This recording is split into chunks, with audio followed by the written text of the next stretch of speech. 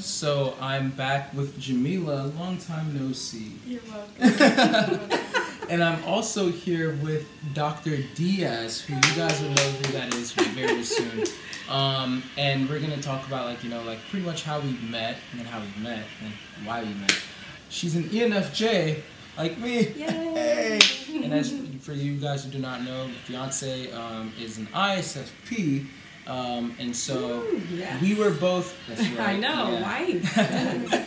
We were both actually summoned. We were both actually requested. That's deep. Right. That's deep right there. Thank you. We were both requested actually to attend a conference that Dr. Diaz was holding. And it was amazing, honestly. And I just wanted to take this opportunity to help introduce what exactly this vision that Dr. Diaz has. Divorce and Deliverance, or the D&D conference. Yeah, you can actually take over from here. Absolutely. It just the focus is prevention, healing, and hope. Mm-hmm. Prevention, Nice. healing, and hope. Dealing with, obviously, the feature would be the separated and divorced people, but it's not all about them. But of course, that would be healing and hope. It also features on single people and preparation and prevention, so that in your choice is knowing who you are, and that's where the personality piece is going to come in. But learning who you are, becoming comfortable in your own skin, knowing your likes and dislikes, so that you can, once you get yourself together, when it's time for you to be partnered with someone, you guys can journey together. And you can avoid some of the pitfalls that others obviously had to experience on their way to divorce and separation, that sort of thing. So, and married couples, we want to help them to continue to encourage them to focus on their marriage and to be happily married. Yes. Not just to be in a situation, right? Thriving. Just to be in a situation, surviving. Right? Not a situation, but a marriage. Right. How exactly did you come up with this vision? Interesting question. Long story, but I'm going to make it real short. First of all, I was once married. Now I am divorced. Went through a long process, but it involved looking at my situation, learning from my mistakes from my past, looking at myself and what I contributed or did not contribute to the relationship, and just, healing, on a path to healing. And on that journey, I just learned some things, and it motivated me to want to help others. And I could recall, because I'm in a religious community where they frown on divorce, like most religious communities. And so, of course, it was a stigma associated with it. Some people, they become blackballed. They're told they can't do certain things because of the situation, because of their status. And so, I don't know, it just made me angry. It made me upset because of what I saw other people were going through, not just myself, because I was over it. I was almost to the point where even if I didn't marry again, I was cool with that. Just being single, I was just really content with that. But I saw how other people were made to feel, and so it motivated me to want to do something. And one of the things I noticed, not going to be overly religious, but one of the things that I did was I sought God. I said, what can I do? And then he dropped the idea in my mind, divorce and deliverance. I said, okay, what did that entail? And then he began to tell me, you need to focus on counseling. You need to focus on life coaching. You need to focus on, again, empowering people so they can avoid that path. And unfortunately, a lot of churches or religious circles and people in general, we're not taught how to be husbands. We're not taught how to be wives. Growing up, we have our issues, our backgrounds, our paths, and everything that's associated. We bring it to this marriage. We don't have really good premarital counseling. Some of us, we just don't have it, and we get into the situation, and we're just trying to make the best of it. And oftentimes, it fails. 50% of marriages, they fail. So looking at the statistics, if you have this type of situation where you have an event that's annually, that focuses on empowering people with information and tools, practical tools, that you can incorporate in your day-to-day, it's going to bless you, and it's going to help you to make better choices going in. Yeah. This is our second annual conference. That was actually literally yesterday. Yes. But last year, God spoke to me, and he expanded the vision. And so I'm like, okay, so Lord, what are we going to do? And he said, incorporate something for the singles. I said, okay. So I was in my head kind of, trying to figure out who would be a good presenter. Some people came to mind, and then all of a sudden, as I was driving back from a retreat somewhere, God brought Denzel to my mind. And as I was driving, I started screaming like, yo, yes, God. I knew exactly what God wanted. He wanted us to focus on personality types. And so we tapped him, and he was like, yes. And I was like, yes. And so here we are. Yeah, exactly. So Dr. Diaz actually she watches my videos. I'm a fan. Oh, yeah, now you're also a friend. Cool. Your family. She commented on the ENFJ Problems, Paradoxes, and Patches video. For those of you who haven't seen that, you can go and check that out. But she, like I said, she's an ENFJ herself, and she commented a very encouraging, actually, I read all of the comments that you guys leave, wow, and I respond to all of them. Equally and yeah, I love it. I love it. You guys just keep them coming, like, honestly.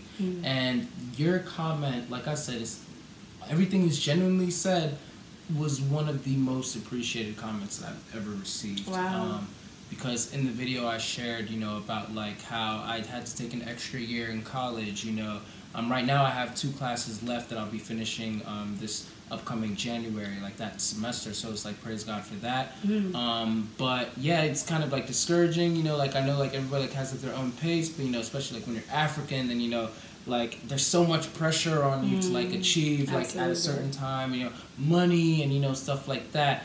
But when she told me, she commented and she left this very encouraging comment about like how it took her, like you had to do an extra year of college as well, like yeah. And could you just like remind us like what exactly like the encouragement you said for other people who might even be out there struggling with the same thing? Right. Well, I have a doctorate in educational leadership, but obviously I started somewhere. After I graduated from high school, I went off to college, and went off to college like most college students and took advantage of the opportunity, partied a little bit too much, and then got overwhelmed with a lot of other personal choices, which is in my ebook, Celibacy in the City. I'm going to have to read that. Putting the link in the bio description. Be sure to check that out. Absolutely. Some of the things I went through. But nevertheless, I just, you know, it just came a point where I had to just do it. You know, my time was extended, and it was discouraging. But, you know, at the end of the day, it wasn't about the time it took, but it's about the goal being met. I set a goal and I meant it. I met that goal, and so as a result, I achieved my goal, which is a doctorate education eventually. But it took time, and sometimes, you know, we learn from our mistakes and it makes us better. And so I tried to encourage him to do that, not to be discouraged. It's not the time, because we get caught up in time. You know, it has to be done at a certain time, but it also have to be done according to God's will and purpose and plan for our lives. Yeah, and that was so encouraging for me, because to know that not only was somebody else going through like the same thing, but then on top of that they're the same type as I am. And then on top of that, like she's so successful. She's such an admirable woman. Like, you guys honestly have no idea. We've been talking about a lot of different things, and I just had to like, you know, introduce her to you guys. I just had to introduce this vision to you. The vision, I'm gonna be honest with you guys, like, you know, it's still growing. It's still like, you know, a baby. It's still being catered. But for those of you who can see the value, I just wanted you guys to be able to have the opportunity to see her heart behind it, which is very genuine, very pure. Like I said, yesterday was the second one, right? Yes, the second annual. Yeah, and that's when, so after she had commented on that video of mine sometime last year, then we became Facebook friends, and then that's when she had the revelation, like, oh, like Denzel can come, you know, to this event. I was totally on board, because why wouldn't I want to help save families, you know? Oh yeah, I'm so honored. And then on top of that, you know, she needed somebody to help sing, you know, with the musical guests and everything. And Jamila came in clutch with that. How was that? It was nerve-wracking at first, because I've actually never led worship by myself before. I either like have people with me, or so it was nerve-wracking.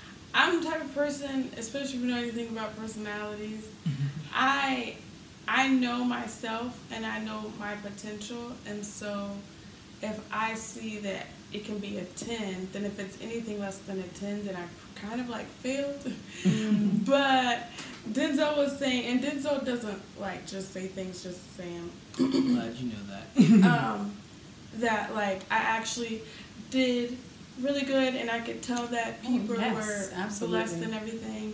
And so as long as I, you know, I tried to back you up as much as she backed me up, so that was helpful too. I wasn't just out there by myself. And we used a track on top of that. That's like the big, if, like, you know how like some rappers, like they'll go and then they have to like play the track and then nobody's really like hype, whatever. It takes a lot to be able to still get the spirit moving, like, you know, while using a track, not like a live band and everything. So you really, like, did do a great job. Absolutely. And God was there. Yeah. He was present. And I think he blessed you in that moment too. Yeah. So definitely a win. It was a win. It was fun. It was definitely a win. We had three different Yes. And then we had a seminar in the morning session or the Right. early afternoon. We had our 4 singles, which was Denzel in person, in the flesh. And then we had married couples, which was Dr. Brand. I'm sorry, soon to be Dr. Brand. And also our Dr. Savage for our married couples. So, or sorry, divorcees, Apostle. Yes. Yeah. And it was great messages all around, like learning about like how to better relate to people and all of that. For my segment, like I said, it had to do with personality types and, you know, how learning your personality, like knowing your own personality as well as also knowing your partner's personality, you can become more self-aware to be able to operate better in a relationship. At the same time, you know, you can know your partner's personality type to be able to better operate in that relationship as well. And in knowing that, that could actually save like a lot of marriages. Absolutely. Sometimes even before the marriage starts. One example could be like you said that you and your husband had gotten together. Absolutely. And I do believe, you know, like, you know, God does everything like for a reason. Like, you know, maybe you had to go through this to be able to now to use this knowledge that you've now gained to be able to help so many other people that you're going to be in the future. Like with this,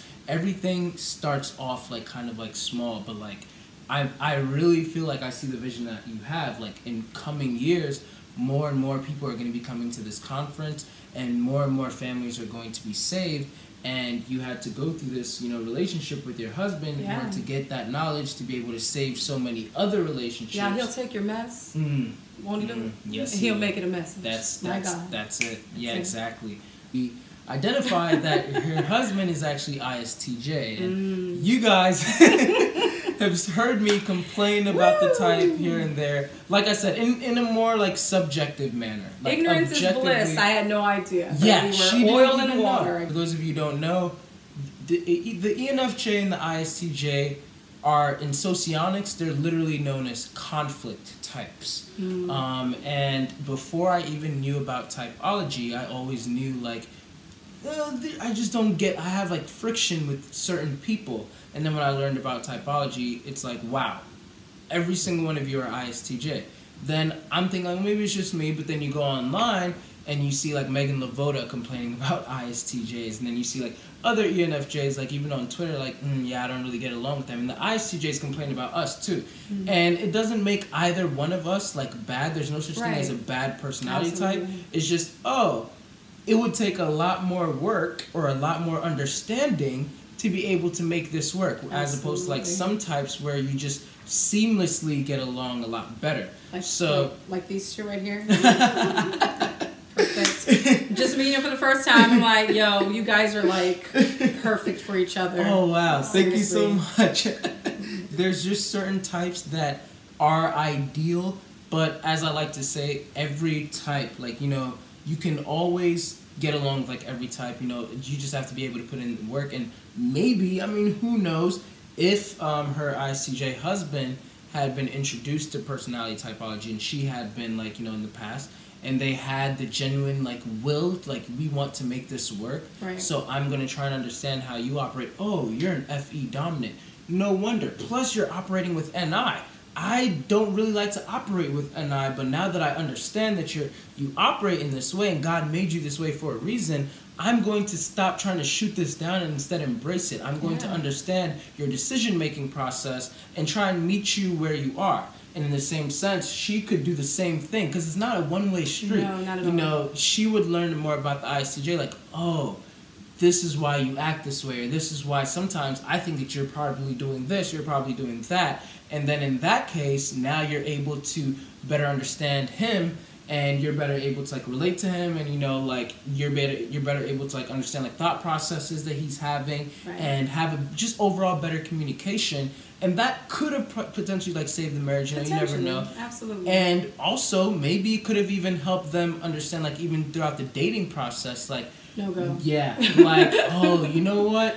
Now that I understand that you think in this way, it doesn't make you like a toxic person, but I can see a lot of like ways that this will cause friction in a committed marriage, and so maybe just maturely it's best for us not to get married, and not for us to like, you know. And so these are the kind of things that with her ministry she's trying to save. She's trying to, now you see the purpose for it to be given to singles. Exactly. It's ministries. Yeah. Absolutely. And then if you're already married, then like I said, it can help you understand your partner. It can help you understand your kids. You know, you said that you have an ENTP son. Yes. And he's always like wanting to debate. He's always wanting, you know, there are stereotypically called the debater, and like he's always like challenging things, and that's how they think. Yeah. And if she didn't know about personality types, and you know, it probably is still annoying, especially being an ENFJ. Yeah, my INFJ friend David is like that, and it's still annoying. But you know, at the end of the day, like, you know, like, oh well, you know, that's his learning process, and I give him space to be able to do that. Absolutely. And so in knowing these types, then you're able to, you know, give space to certain people. You're able to allow them to become more of who God created them to be, as opposed to like, you know, who you want them to be. Right. So that was also said. And then the elder Brand, he spoke about like, you know, like the men's needs and the women's needs, you know, like Dr. Harley, shout out. That all was these great. books over here, you see, let me move over there. Stacks of books on Dr. Harley. Yeah, yeah. So you guys should check him out on Dr. Harley out on YouTube. Elder Brand, he went through a whole bunch of things, like, you know, like that the woman may need, like the 5, I think it was 5. He went through 3, and then he gave the last 2 points, like, just directly for each one. But he pretty much elaborated on the top 3 needs for women, which I'd have to definitely refer back to my notes because I'd want to say them like verbatim. But from what I remember, like, you know, like things like even like how like men, why they prefer like physical needs, like, you know, more like, or like how like men, like they're more visually like they're more visual, so they need like attractiveness, like, you know, while like the woman needs like more connection, stereotypically speaking, and things along those lines. Emotional connection. Yeah. Right. And these were good to know, because then now you might be like a wife thing, like, oh well, my man's a dog, or, you know, like he's just always wanting this. It's like, well, no, it's not really true. This is just how as a man it is, and you might not be able to relate. And like, you know, as a male, it's like, oh, my wife always wants to like connect, you know, always wants to do this. God forbid. Yeah, right. And it's like, well, I mean, you know, that's like a need, and of course, you know, both parties, like both genders, they require each one, but these are like top needs for each one. So like every wife like requires sex to an extent, you know, we'd hope so. And then every male, every husband requires connectivity to an extent. We would hope so. But stereotypically, or generally speaking, according to statistics and everything, males often require the more physical and, you know, things along those lines, like more often than the women would, who prefer the more emotional, you know, things along those lines. And in knowing something like that, you're able to once again hold more space for your partner. So this conference was really all about better understanding your partner, better understanding yourself. Absolutely. So that when you get into a relationship, or the relationship that you're already in, now you're able to better operate in that relationship.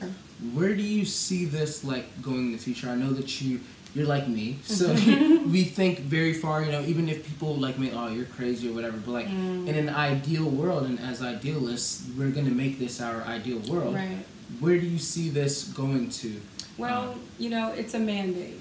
It's a mandate, so that it's going to continue until God says stop. And I think as long as there are marriages, as long as there are single people, as well as our feature group, it's going to be a need. The needs are going to be there.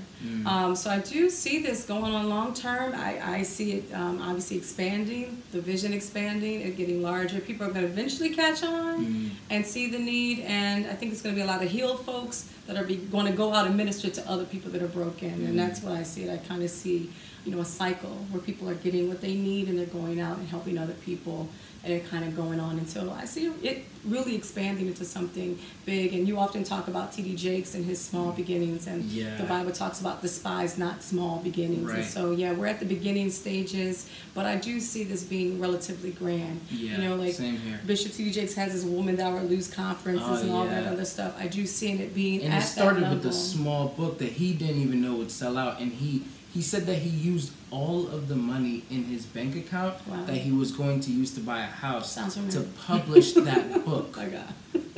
That's a leap. Yeah. All of the money in his bank account to publish that book. Yeah.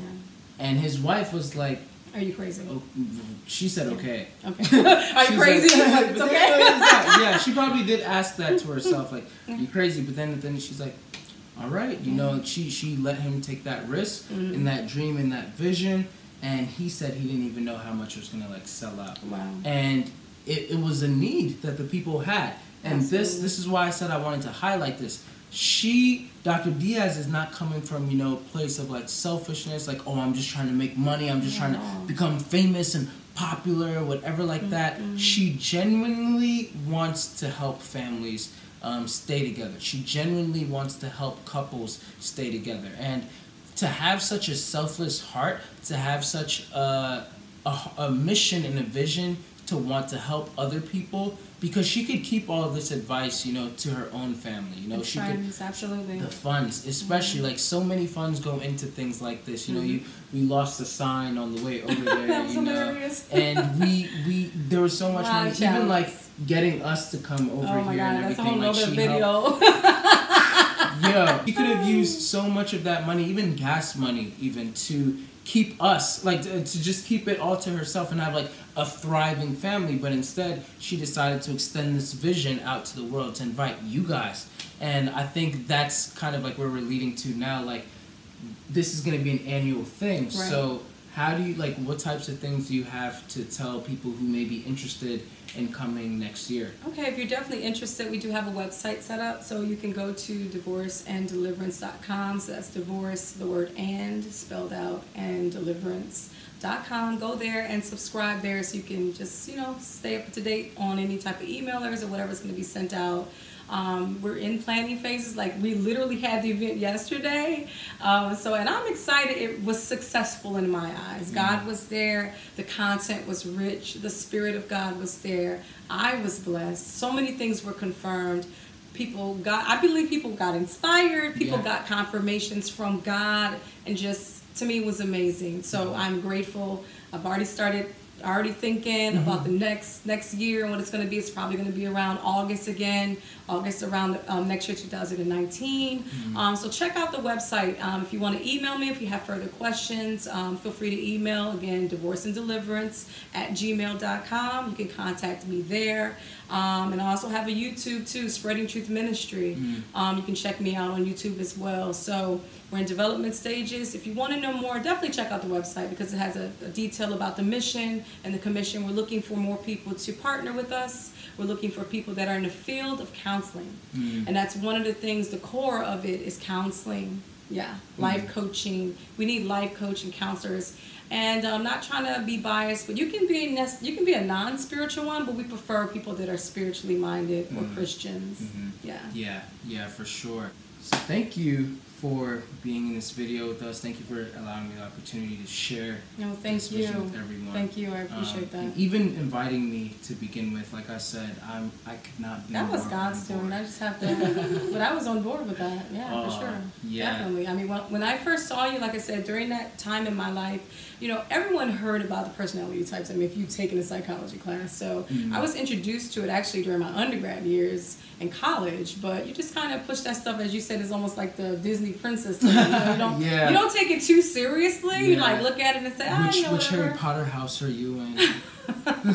So you don't take it too seriously, so you just move on in life. And then when I started kind of, like I said, investigating and just kind of checking and trying to figure out where I'm at, and I said, what, I got to find myself. I said, so I took the test and discovered that, you know, what my personality type was. And I'm like, oh, wow, you know, I learned so much. I took it seriously. So I started, you know, looking up YouTube videos. And that's when I stumbled upon his channel. And so, and not only that, it motivated me to even get my children, you know, they took the test. And based upon their behavior, just to line up to make sure the test, like you said, the test is not necessarily accurate. Right. But in my case, because I kind of had a little bit of background myself, you know, researching and doing my own thing, I noticed that it was very much accurate. And I had my kids read it, and they're only 14 and 12, but they're very smart.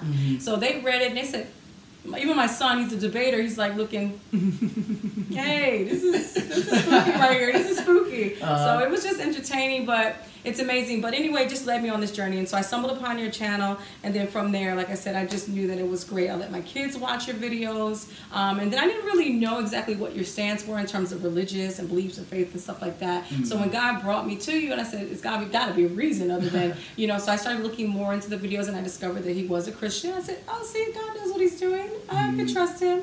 And so, yeah, long story short, I did connect with him. I asked him. He said yes. And I'm so happy you came. I'm so happy that I had a chance to finally meet you.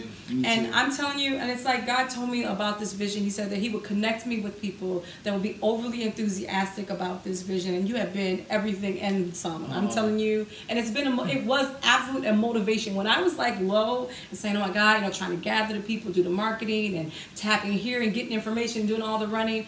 Every time I would connect with you, you'll be just so excited. And then it would help to boost my excitement back. Like, oh, I can't forget about the excitement part.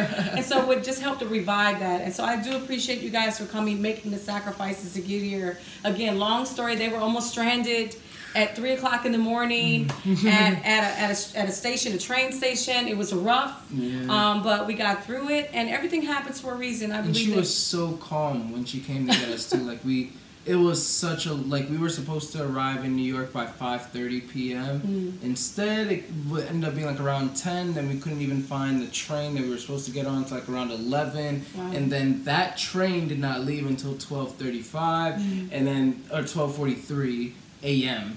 And then it skipped our stop.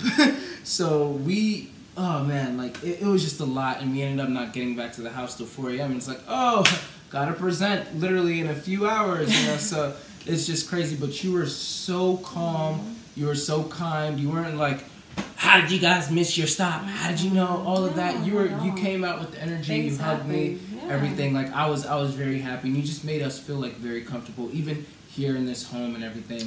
And so like I really appreciate that. True. So my question for you. She's so cute, isn't she? What advice do you have for people who are divorced? Well, the advice, don't give up on life. A divorce is very similar to a death because you're mourning, obviously, the concept of marriage because you entered into this covenant with great hopes that it would work out. I don't think anybody enters into it thinking, oh, I'm going to get a divorce tomorrow, I'm going to get married. You know, usually, not believers, you know what I mean? Because we understand the institution of it and what the Bible says. So I feel like people that believe and understand the whole point of it really are really bummed out when it doesn't work out. And so it's almost like, you know, you're mourning a death, you're mourning a loss, you're mourning the loss of who you became to be, because you lose yourself in this sense because you're becoming one, right? According to the scriptures, you're becoming one flesh. And so all of a sudden that is being severed, that individual is being severed from you. And so therefore you're having to come to know who you've become to be, because obviously your experiences, they don't go away. You become a different person. And so now, I mean, predating, like during your single life, you were one person and you grow through your experiences with this other person, and that person is then severed from you. And now you're having to discover, well, who am I now? And where am I going to go? So it's a lot of hopelessness, a lot of helplessness that comes to you, depression, a lot of anger, rage. It's just a wide range of emotions that people go through trying to figure it out. And there might be people that are having divorce parties, I mean, you know, and they're excited. But I think when you come to yourself and you realize that, wow, you know, I didn't make a good choice and now I have to live with it, some people just stay there. So I just want to encourage those people that there is hope beyond your situation. You are not your status. You know, it was a moment in time, and that's where God's grace comes in. God is very gracious and he's very merciful, and I would say there is hope beyond the situation. you can live a life and live a life more abundantly, even while single. And who's to say? You may have someone else. May have someone else in store for you, but you have to work on yourself, and you have to be real with yourself and honest about the part that you played, even if it's I chose this person. Mm-hmm. It's something that was in you and something that you were going through in that moment that allowed you to pick that person. Yeah. And I know for me, it was a lot of brokenness that drew me to that person, and I wasn't like my full self. Because if I was I'm very analytical, like our type. Yep. So I do think things through. So I don't think I fully thought it through, because there was some red flags.